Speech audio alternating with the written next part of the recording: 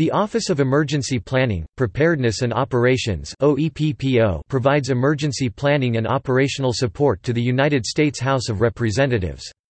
The office was established by legislation in 2002, in the aftermath of the September 11 attacks to ensure continuity of operations. The office is responsible for House mitigation and preparedness operations, crisis management and response, and resource services and recovery operations. The Director of OEPPO is jointly appointed by the Speaker and Minority Leader. The Speaker, in consultation with the Minority Leader, provides the policy direction and oversight of the office and may request a detail of personnel from any federal agency on a reimbursable basis. A director carries out the daily operations of the office under the supervision of the House of Representatives Continuity of Operations Board.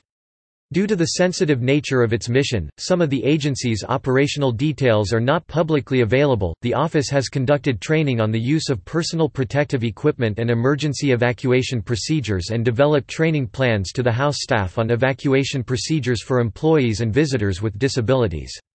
Following a TOPOFF-3 exercise in 2005, its provisions for evacuating persons with disabilities were questioned during a congressional hearing.